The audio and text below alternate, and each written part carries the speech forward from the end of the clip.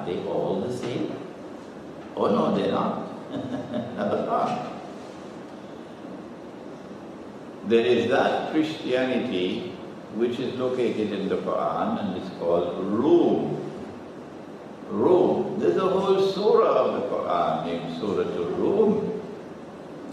And in that surah Allah speaks about Rum. غُلِبَتِ الرُّومُ فِي أَدْنَى الْأَرْضِ. That Rum was defeated in a land close by. وَهُمْ مِنْ بَعْدِ غَلَبِهِمْ سَيَغْلِبُونَ. But afterwards, not long afterwards, Rome is going to be victorious. Who is Rome? Rome is Christianity. But that Christianity, the old one, the one which was in Constantinople, the one which is in Russia today, the one which is in Bulgaria and Greece and Armenia, that Christianity, which is called Orthodox Christianity. This one broke away and went to Italy, and went to Britain, and went to the United States. And this is the Western Christianity. So they're not all the same. Allah is saying, do not take such Jews and such Christians as your friends and allies. Who are? بَعْدُهُمْ أَوْلِيَاءُ بَعْضٍ. Who themselves are friends and allies of each other. Are the Orthodox Christians in Greece and Armenia and Russia, are they friends of the Jews? Have they made an alliance with the Jews? No, they have not. Well then, has this alliance come into being? Yes, it has. It is this Christianity, the one in Washington, the one in London, the one in Rome, the one in Paris. This Western Christianity. These are the ones who have made an alliance with the Jews. And it is a Zionist alliance, a Judeo-Christian Zionist alliance. Imran Hosein is speaking facts in this lecture. And the Quran prohibits us from maintaining friendly ties with such Jews and such Christians. They are the ones who caused Jerusalem to reach center stage. They are the ones who defeated the Ottoman Empire and conquered Jerusalem. They are the ones who brought the Jews back to the Holy Land. They are the ones who created the state of Israel. And they are the ones who have protected Israel and strengthened Israel to the extent that Israel is now poised to take over from the United States as the next ruling state in the world. And so the first part of the hadith, Umran Ubayt al-Maqdis, when Jerusalem is flourishing, who did it? They did it. The Judeo-Christian alliance. Then the second part of the hadith, Kharabu Yathrib. At that time, Medina would be in a state of forlorn desolation. Who is responsible for that? These are facts. Who is responsible for the status that Medina has today? Nabi Muhammad alayhi salatu wasalam is in Medina and he praises Sham, Syria, and he praises Yemen. Allahumma barik lana fi Shamina wa Yemenina. And the people ask him, O Messenger of Allah, what about Najd? Arabia is divided into two parts. Hijaz, where you have Mecca and Medina, and the other part is Najd, where you have all the oil, for example. When they asked him about Najd, he said about Najd, from there will come earthquakes and tribulations, and from there you have Qarnu Shaitan. Qarn can mean horn, the horn of Satan. Qarn can mean the age of Satan. The present rulers of Arabia, who created the state of Saudi Arabia, named after a man named Saud. So this present regime, they are from Najd. And they are in alliance with the Judeo-Christian alliance, the Zionist alliance. And they're the ones responsible for Medina today being in a state of forlorn desolation. In order for that conquest of Constantinople to take place, the Prophet ﷺ said something else. Remember, that alliance is prohibited for us, the Judeo-Christian Zionist alliance. وَمَنْ يَتَوَلَّهُ مِنْكُمْ فَإِنَّهُ مِنْهُمْ. Whosoever from amongst you turn to them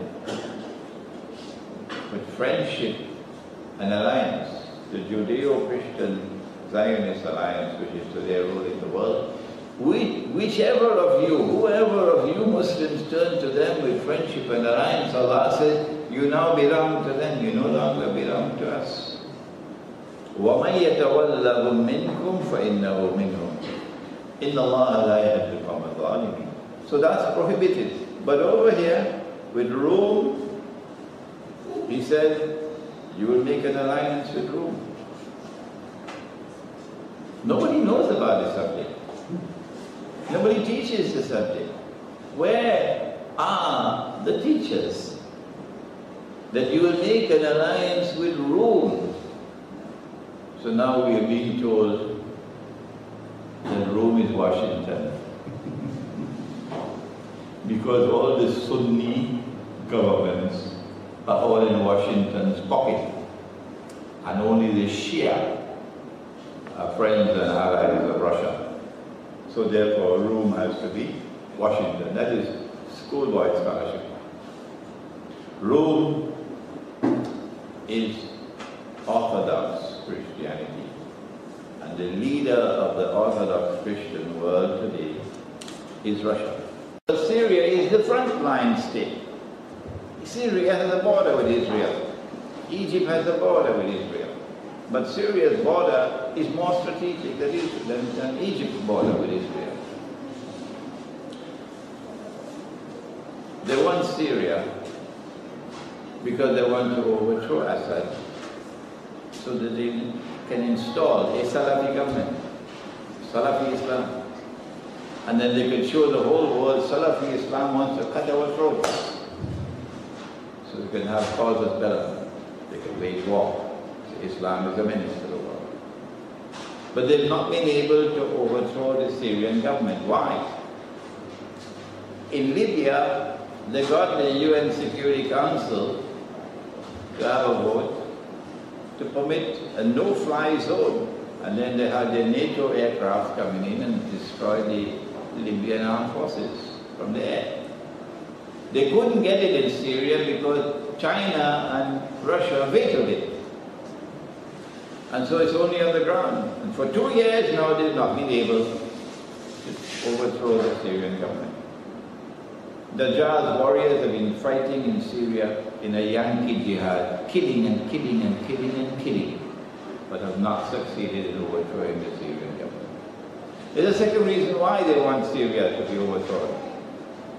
Not only to install an Islamic government in Syria, but because Syria is an ally of Russia. And Russia has a naval base in Syria. And if they can throw that naval base out of Syria and put a NATO naval base, it will be an embarrassment of the highest order for Russia. And so now we see the stage is set. People were warning me, sending me all kinds of emails that Russia is a Zionist state and Putin is a Zionist state and all that rubbish.